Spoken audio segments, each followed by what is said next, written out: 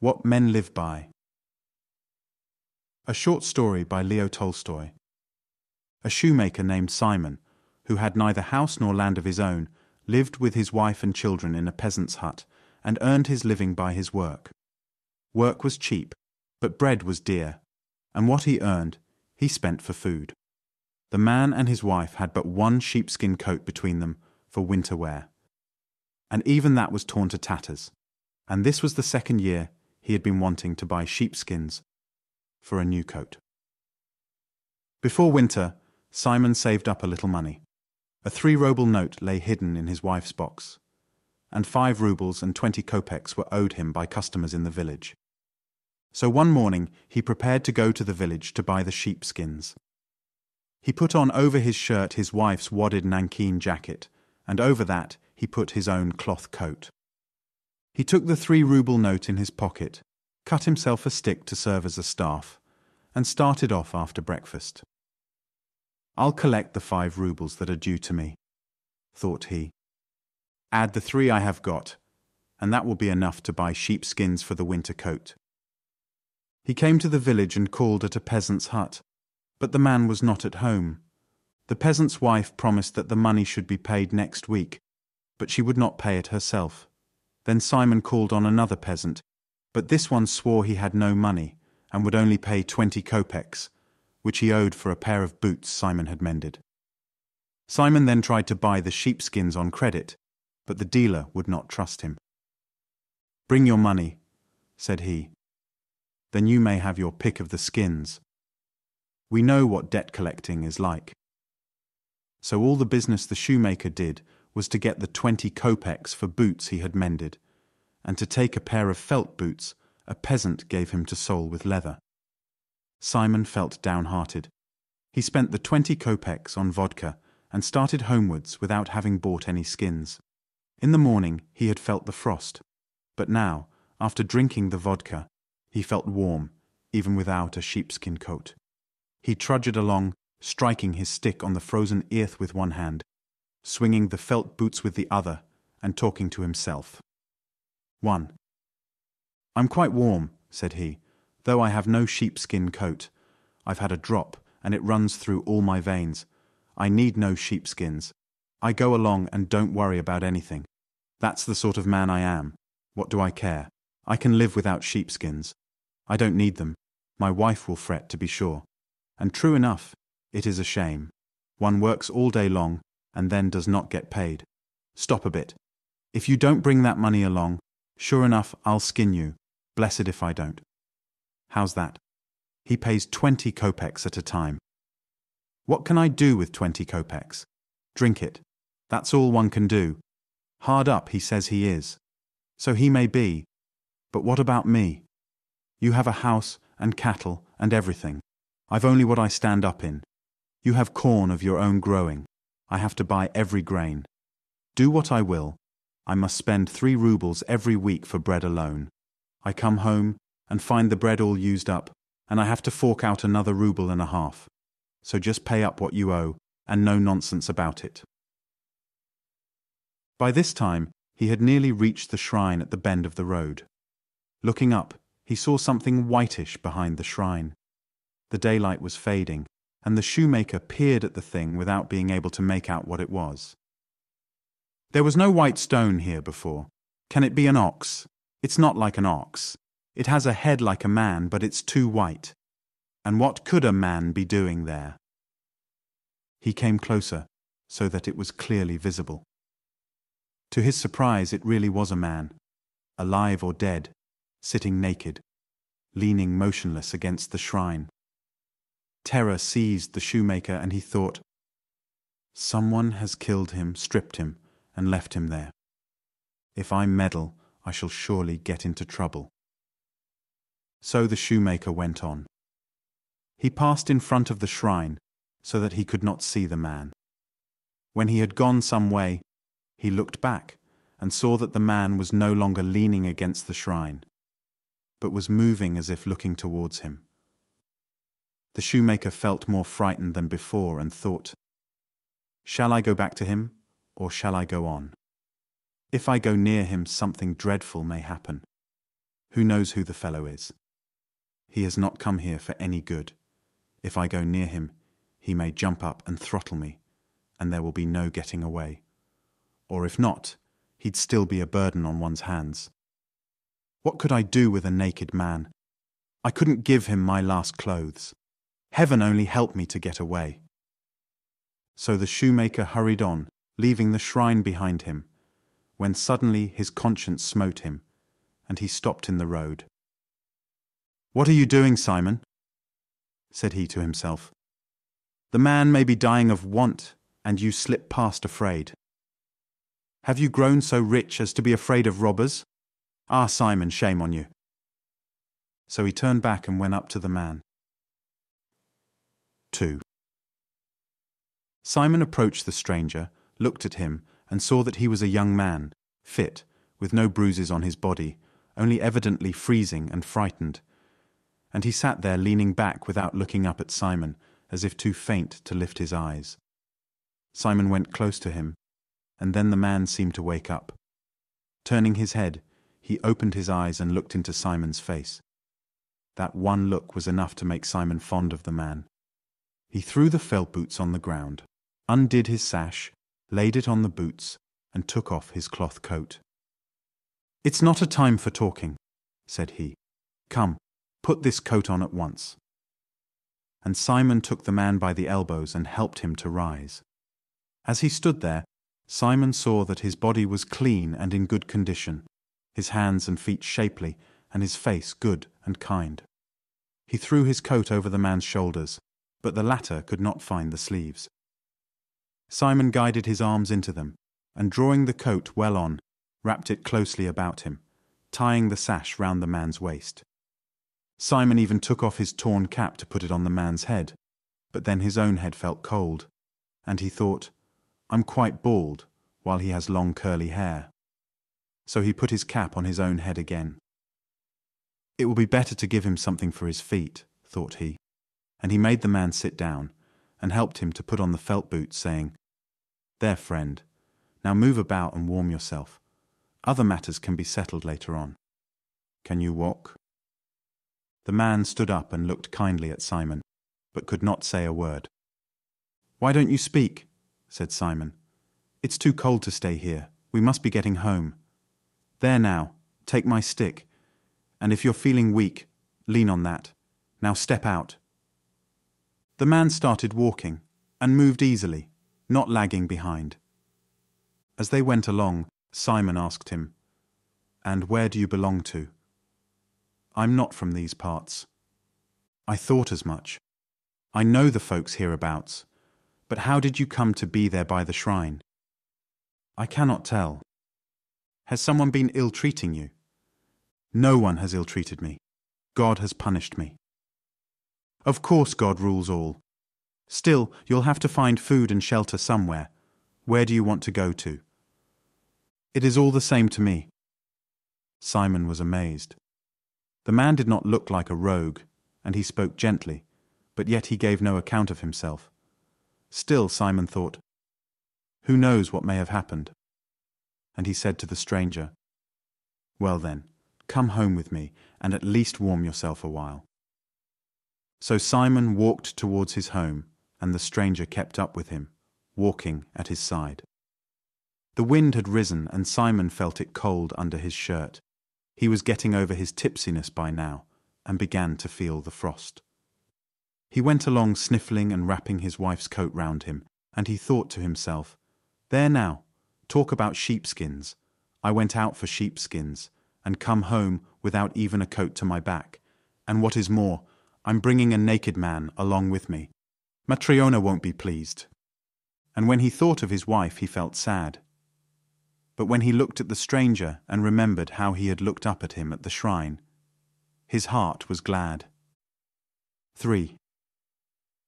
Simon's wife had everything ready early that day. She had cut wood, brought water, fed the children, eaten her own meal, and now she sat thinking. She wondered when she ought to make bread, now or tomorrow. There was still a large piece left. "If Simon has had some dinner in town," thought she, "and doesn't eat much for supper, the bread will last out another day." She weighed the piece of bread in her hand again and again and thought, I won't make any more today. We have only enough flour left to bake one batch. We can manage to make this last out till Friday. So Matryona put away the bread and sat down at the table to patch her husband's shirt. While she worked, she thought how her husband was buying skins for a winter coat. If only the dealer does not cheat him. My good man is much too simple. He cheats nobody, but any child can take him in.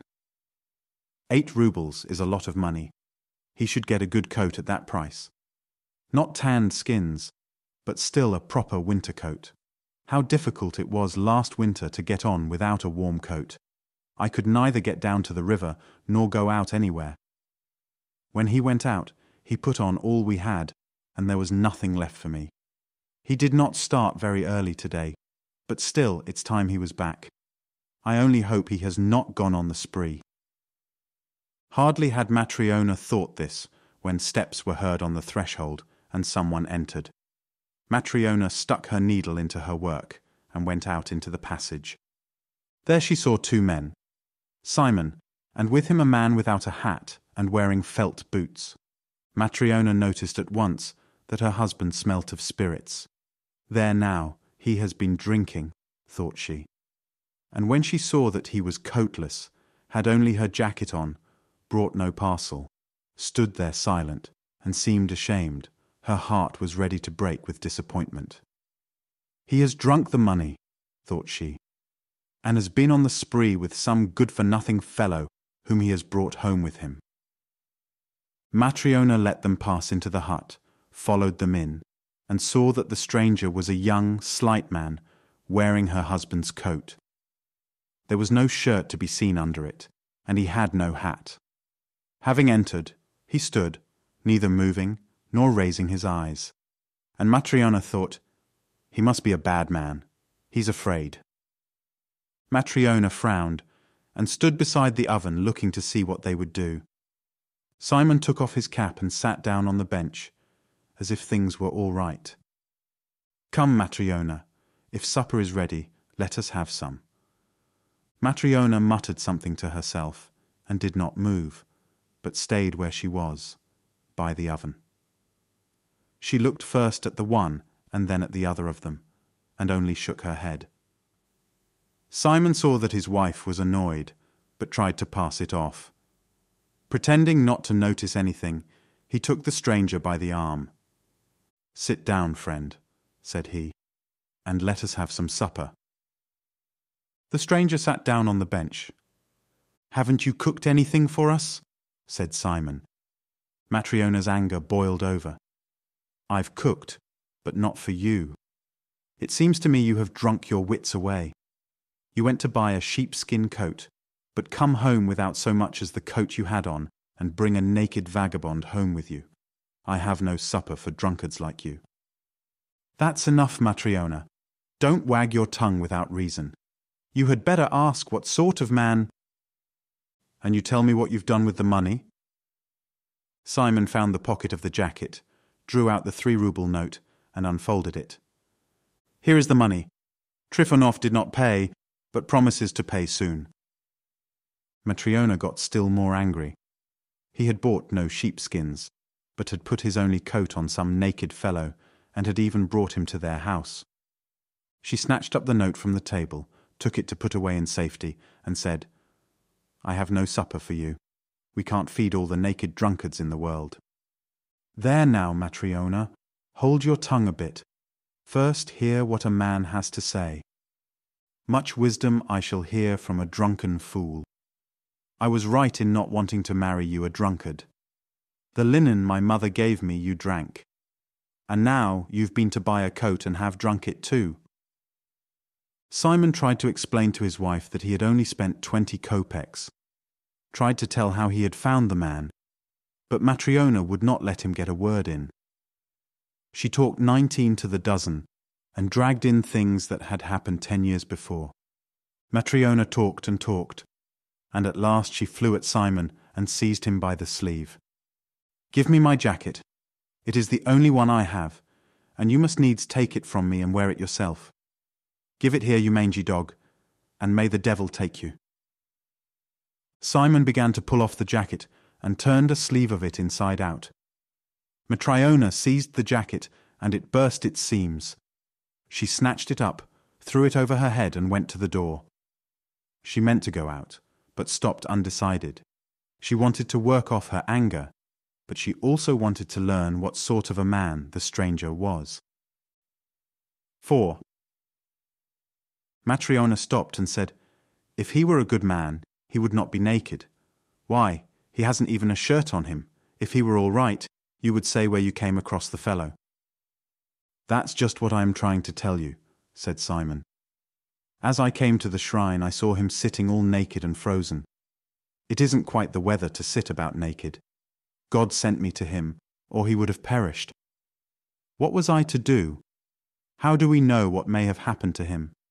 So I took him, clothed him, and brought him along. Don't be so angry, Matryona. It is a sin. Remember, we all must die one day." Angry words rose to Matryona's lips, but she looked at the stranger and was silent. He sat on the edge of the bench, motionless, his hands folded on his knees, his head drooping on his breast, his eyes closed, and his brows knit as if in pain. Matryona was silent, and Simon said, "Matryona, have you no love of God?"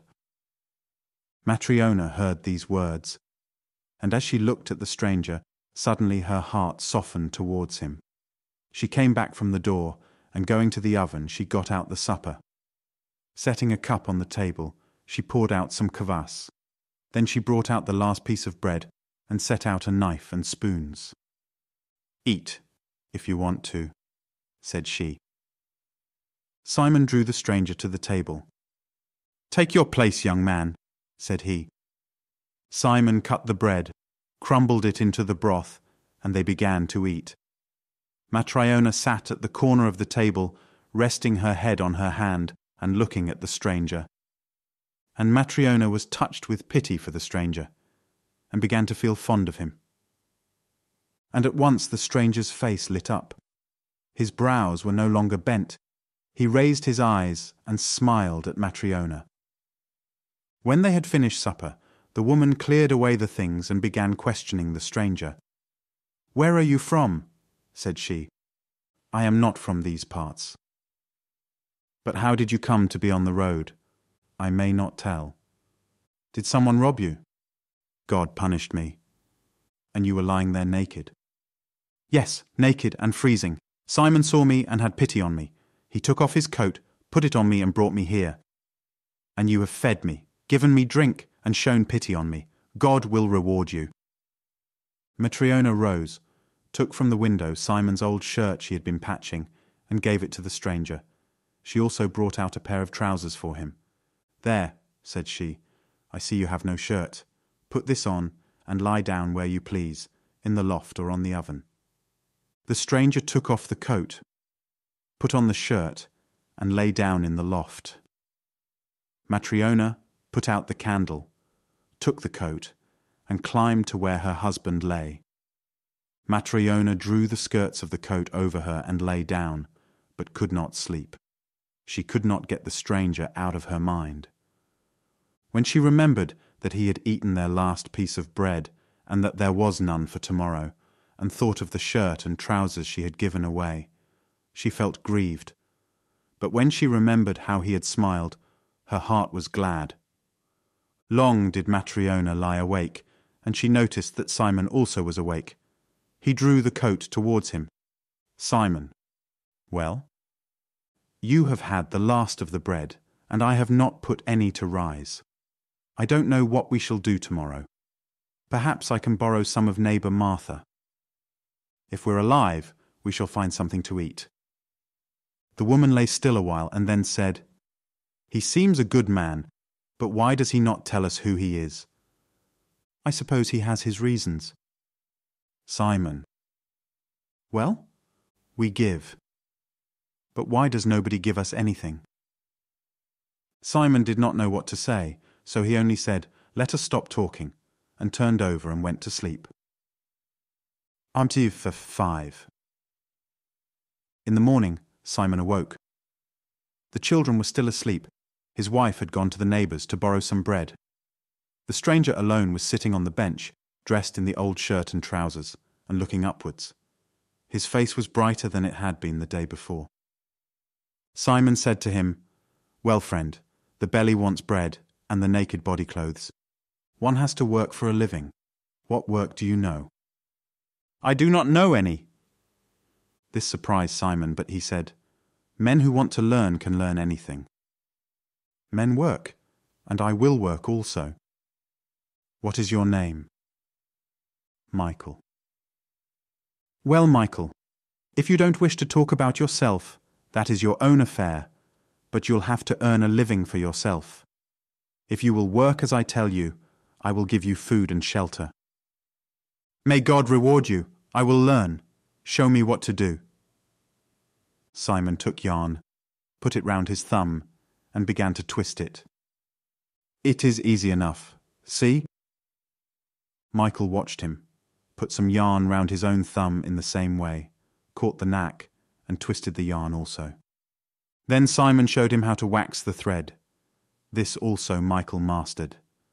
Next Simon showed him how to twist the bristle in, and how to sew, and this too Michael learned at once.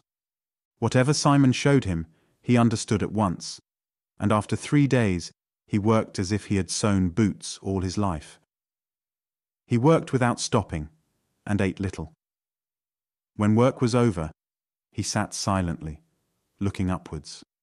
He hardly went into the street, spoke only when necessary, and neither joked nor laughed. They never saw him smile, except that first evening when Matryona gave them supper. 6. Day by day and week by week the year went round. Michael lived and worked with Simon. His fame spread till people said that no one sewed boots so neatly and strongly as Simon's workman, Michael. And from all the district round, people came to Simon for their boots, and he began to be well off. One winter day, as Simon and Michael sat working, a carriage on sledge runners, with 3 horses and with bells, drove up to the hut. They looked out of the window. The carriage stopped at their door. A fine servant jumped down from the box and opened the door. A gentleman in a fur coat got out and walked up to Simon's hut. Up jumped Matryona and opened the door wide. The gentleman stooped to enter the hut, and when he drew himself up again, his head nearly reached the ceiling, and he seemed quite to fill his end of the room. Simon rose, bowed, and looked at the gentleman with astonishment. He had never seen anyone like him. Simon himself was lean, Michael was thin, and Matryona was dry as a bone.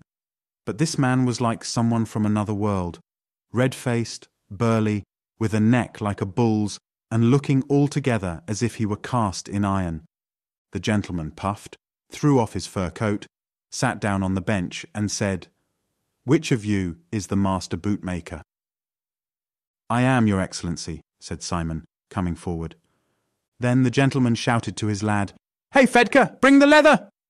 The servant ran in, bringing a parcel. The gentleman took the parcel and put it on the table. "Untie it," said he. The lad untied it. The gentleman pointed to the leather. "Look here, shoemaker," said he. "Do you see this leather?" "Yes, Your Honour. But do you know what sort of leather it is?" Simon felt the leather and said, "It is good leather." "Good indeed. Why, you fool, you never saw such leather before in your life. It's German and cost 20 rubles. Simon was frightened and said, "Where should I ever see leather like that?" "Just so. Now can you make it into boots for me?" "Yes, Your Excellency, I can." Then the gentleman shouted at him, "You can you? Well, remember whom you are to make them for, and what the leather is. You must make me boots that will wear for a year, neither losing shape nor coming unsewn. If you can do it, take the leather and cut it up. But if you can't, say so. I warn you now, if your boots become unsewn or lose shape within a year, I will have you put in prison. If they don't burst or lose shape for a year, I will pay you 10 rubles for your work." Simon was frightened and did not know what to say. He glanced at Michael and, nudging him with his elbow, whispered, "Shall I take the work?" Michael nodded his head as if to say, "Yes, take it." Simon did as Michael advised, and undertook to make boots that would not lose shape or split for a whole year. Calling his servant, the gentleman told him to pull the boot off his left leg, which he stretched out. "Take my measure," said he. Simon stitched a paper measure 17 inches long, smoothed it out, knelt down, wiped his hand well on his apron so as not to soil the gentleman's sock, and began to measure. He measured the sole and round the instep and began to measure the calf of the leg, but the paper was too short. The calf of the leg was as thick as a beam. "Mind you don't make it too tight in the leg." Simon stitched on another strip of paper. The gentleman twitched his toes about in his sock, looking round at those in the hut, and as he did so he noticed Michael. "Whom have you there?" asked he. "That is my workman. He will sew the boots." "Mind," said the gentleman to Michael, "remember to make them so that they will last me a year." Simon also looked at Michael, and saw that Michael was not looking at the gentleman, but was gazing into the corner behind the gentleman, as if he saw someone there. Michael looked, and suddenly he smiled, and his face became brighter. "What are you grinning at, you fool?" thundered the gentleman. "You had better look to it that the boots are ready in time." "They shall be ready in good time," said Michael. "Mind it is so," said the gentleman, and he put on his boots and his fur coat, wrapped the latter round him, and went to the door. But he forgot to stoop, and struck his head against the lintel. He swore and rubbed his head. Then he took his seat in the carriage and drove away. When he had gone, Simon said, "There's a figure of a man for you. You could not kill him with a mallet. He almost knocked out the lintel, but little harm it did him." And Matryona said, "Living as he does, how should he not grow strong? Death itself can't touch such a rock as that." 7. Then Simon said to Michael, "Well, we have taken the work, but we must see we don't get into trouble over it. The leather is dear, and the gentleman hot-tempered. We must make no mistakes. Come, your eye is truer, and your hands have become nimbler than mine, so you take this measure and cut out the boots. I will finish off the sewing of the vamps." Michael did as he was told. He took the leather, spread it out on the table, folded it in two, took a knife and began to cut out. Matryona came and watched him, cutting, and was surprised to see how he was doing it. Matryona was accustomed to seeing boots made, and she looked and saw that Michael was not cutting the leather for boots, but was cutting it round. She wished to say something, but she thought to herself, "Perhaps I do not understand how gentlemen's boots should be made. I suppose Michael knows more about it, and I won't interfere." When Michael had cut up the leather, he took a thread and began to sew, not with two ends, as boots are sewn, but with a single end, as for soft slippers. Again Matryona wondered, but again she did not interfere. Michael sewed on steadily till noon. Then Simon rose for dinner, looked around, and saw that Michael had made slippers out of the gentleman's leather. "Ah," groaned Simon, and he thought, "How is it that Michael, who has been with me a whole year and never made a mistake before, should do such a dreadful thing? The gentleman ordered high boots, welted, with whole fronts, and Michael has made soft slippers with single soles, and has wasted the leather. What am I to say to the gentleman? I can never replace leather such as this."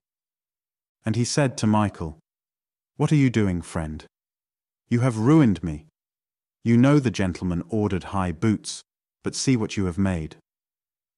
Hardly had he begun to rebuke Michael when rat-tat went the iron ring that hung at the door.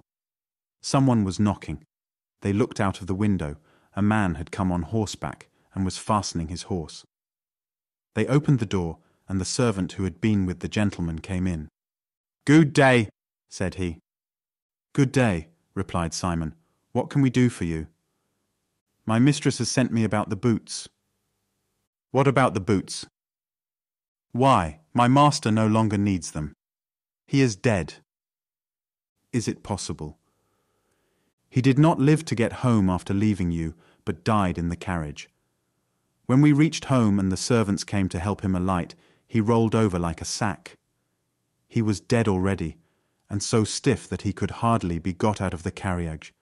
My mistress sent me here, saying, 'Tell the bootmaker that the gentleman who ordered boots of him and left the leather for them no longer needs the boots, but that he must quickly make soft slippers for the corpse. Wait till they are ready, and bring them back with you. That is why I have come.'" Michael gathered up the remnants of the leather, rolled them up, took the soft slippers he had made, slapped them together, wiped them down with his apron, and handed them and the roll of leather to the servant, who took them and said, "Goodbye, masters, and good day to you." 8.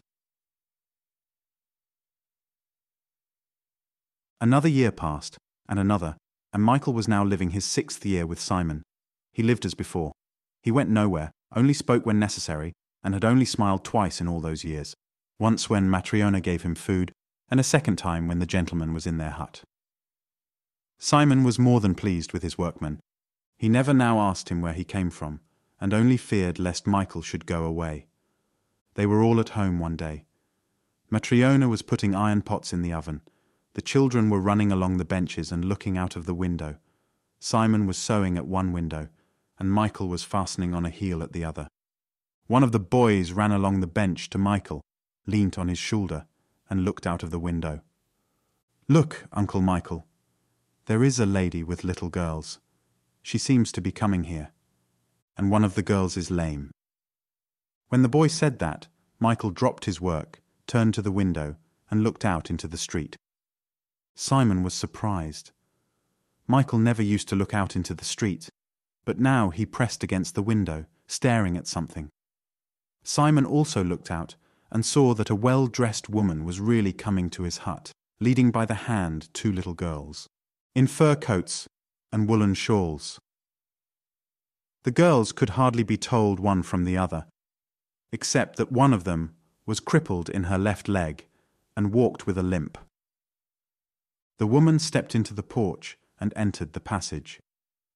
Feeling about for the entrance, she found the latch, which she lifted, and opened the door. She let the 2 girls go in first, and followed them into the hut. "Good day, good folk." "Pray come in," said Simon. "What can we do for you?" The woman sat down by the table. The 2 little girls pressed close to her knees, afraid of the people in the hut. "I want leather shoes made for these 2 little girls for spring." "We can do that. We never have made such small shoes, but we can make them. Either welted or turnover shoes, linen-lined.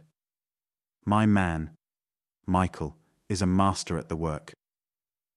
Simon glanced at Michael and saw that he had left his work and was sitting with his eyes fixed on the little girls. Simon was surprised. It was true the girls were pretty, with black eyes, plump and rosy-cheeked, and they wore nice kerchiefs and fur coats, but still, Simon could not understand why Michael should look at them like that, just as if he had known them before. He was puzzled, but went on talking with the woman and arranging the price. Having fixed it, he prepared the measure. The woman lifted the lame girl onto her lap and said, "Take 2 measures from this little girl. Make 1 shoe for the lame foot and 3 for the sound one. They both have the same size feet. They are twins." Simon took the measure, and, speaking of the lame girl, said, "How did it happen to her? She is such a pretty girl. Was she born so?" "No. Her mother crushed her leg." Then Matryona joined in. She wondered who this woman was, and whose the children were, so she said, "Are not you their mother, then?" "No, my good woman. I am neither their mother nor any relation to them. They were quite strangers to me, but I adopted them." "They are not your children, and yet you are so fond of them," How can I help being fond of them? I fed them both at my own breasts. I had a child of my own, but God took him. I was not so fond of him as I now am of them. Then whose children are they? 9. The woman, having begun talking, told them the whole story. It is about 6 years since their parents died, both in 1 week. Their father was buried on the Tuesday, and their mother died on the Friday. These orphans were born 3 days after their father's death, and their mother did not live another day. My husband and I were then living as peasants in the village. We were neighbours of theirs, our yard being next to theirs. Their father was a lonely man, a woodcutter in the forest. When felling trees one day, they let one fall on him. It fell across his body and crushed his bowels out. They hardly got him home before his soul went to God, and that same week his wife gave birth to twins, these little girls. She was poor and alone. She had no one, young or old, with her. Alone she gave them birth, and alone she met her death. The next morning I went to see her, but when I entered the hut, she, poor thing, was already stark and cold. In dying she had rolled onto this child and crushed her leg. The village folk came to the hut, washed the body, laid her out, made a coffin, and buried her. They were good folk. The babies were left alone. What was to be done with them? I was the only woman there who had a baby at the time. I was nursing my firstborn, 8 weeks old. So I took them for a time. The peasants came together and thought what to do with them. And at last they said to me, "For the present, Mary, you had better keep the girls, and later on we will arrange what to do for them." So I nursed the sound one at my breast, but at first I did not feed this crippled one. I did not suppose she would live. But then I thought to myself, why should the poor innocent suffer? I pitied her and began to feed her. And so I fed my own boy, and these two, the 3 of them, at my own breast. I was young and strong, and had good food, and God gave me so much milk that at times it even overflowed. I used sometimes to feed 2 at a time, while the 3rd was waiting. When one had enough, I nursed the 3rd. And God so ordered it that these grew up, while my own was buried before he was 2 years old. And I had no more children, though we prospered. Now my husband is working for the corn merchant at the mill. The pay is good, and we are well off. But I have no children of my own, and how lonely I should be without these little girls. How can I help loving them? They are the joy of my life. She pressed the lame little girl to her with one hand, while with the other she wiped the tears from her cheeks. And Matryona sighed and said, "The proverb is true that says, 'One may live without father or mother, but one cannot live without God.'" So they talked together, when suddenly the whole hut was lighted up as though by summer lightning from the corner where Michael sat. They all looked towards him and saw him sitting, his hands folded on his knees, gazing upwards and smiling. The woman went away with the girls. Michael rose from the bench, put down his work and took off his apron. Then, bowing low to Simon and his wife, he said, "Farewell, masters. God has forgiven me. I ask your forgiveness too for anything done amiss." And they saw that a light shone from Michael. And Simon rose, bowed down to Michael and said, "I see, Michael, that you are no common man, and I can neither keep you nor question you. Only tell me this, how is it that when I found you and brought you home, you were gloomy, and when my wife gave you food, you smiled at her and became brighter? Then when the gentleman came to order the boots, you smiled again and became brighter still. And now, when this woman brought the little girls, you smiled a 3rd time and have become as bright as day. Tell me, Michael, why does your face shine so, and why did you smile those 3 times? And Michael answered, "Light shines from me, because I have been punished, but now God has pardoned me." And I smiled 3 times, because God sent me to learn 3 truths, and I have learnt them. One I learnt when your wife pitied me, and that is why I smiled the first time. The second I learnt when the rich man ordered the boots, and then I smiled again. And now, when I saw those little girls, I learned the third and last truth, and I smiled the 3rd time. And Simon said, "Tell me, Michael, what did God punish you for? And what were the 3 truths? That I too may know them." And Michael answered, "God punished me for disobeying him. I was an angel in heaven and disobeyed God.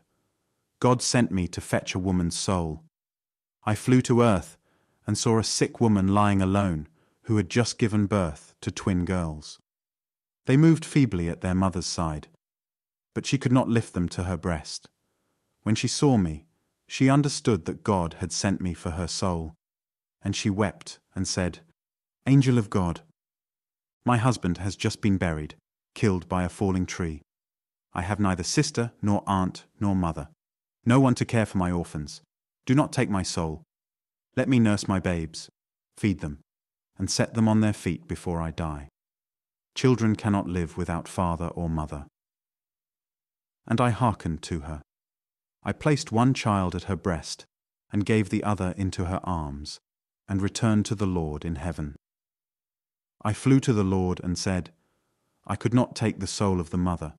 Her husband was killed by a tree. The woman has twins, and prays that her soul may not be taken. She says, "Let me nurse and feed my children, and set them on their feet. Children cannot live without father or mother. I have not taken her soul." And God said, "Go take the mother's soul and learn 3 truths.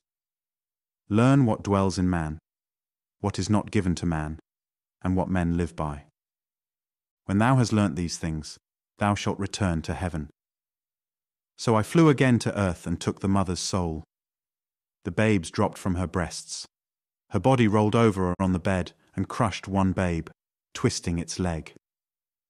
I rose above the village, wishing to take her soul to God. But a wind seized me, and my wings drooped and dropped off. Her soul rose alone to God, while I fell to earth by the roadside. 11. And Simon and Matryona understood who it was that had lived with them, and whom they had clothed and fed, and they wept with awe and with joy. And the angel said, "I was alone in the field, naked. I had never known human needs, cold and hunger, till I became a man. I was famished, frozen, and did not know what to do. I saw, near the field I was in, a shrine built for God, and I went to it, hoping to find shelter. But the shrine was locked, and I could not enter. So I sat down behind the shrine, to shelter myself, at least from the wind. Evening drew on. I was hungry, frozen, and in pain. Suddenly I heard a man coming along the road. He carried a pair of boots, and was talking to himself. For the first time since I became a man, I saw the mortal face of a man, and his face seemed terrible to me, and I turned from it. And I heard the man talking to himself of how to cover his body from the cold in winter, and how to feed wife and children. And I thought, I am perishing of cold and hunger, and here is a man thinking only of how to clothe himself and his wife, and how to get bread for themselves. He cannot help me. When the man saw me, he frowned, and became still more terrible, and passed me by on the other side. I despaired. But suddenly I heard him coming back. I looked up, and did not recognize the same man. Before, I had seen death in his face, but now he was alive, and I recognized in him the presence of God. He came up to me, clothed me, took me with him, and brought me to his home. I entered the house.